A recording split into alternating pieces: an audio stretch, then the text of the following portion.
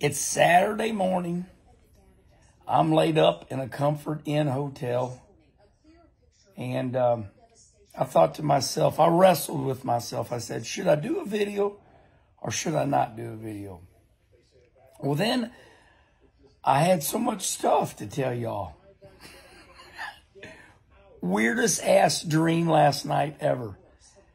So I've been, thinking about these next gen NASCAR race cars.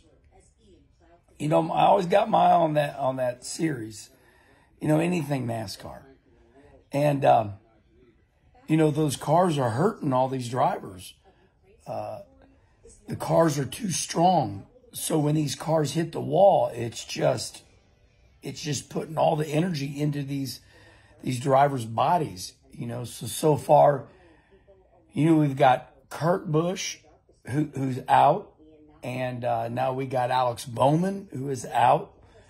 So it's just a fact right now. NASCAR, I guess they can't stop the season, but they got a lot of damn work on the horizon. And so I dreamt about it last night. Mike Helton, he was in my dream. And I'm sleeping, right? Have you ever all done this? You're sleeping, but you're dreaming. It's so strange. But anyway, in my dream, I said the car is too tied together. In my dream. So these cars are they're all bolted together. Everything's tied together. So these cars have no tolerances.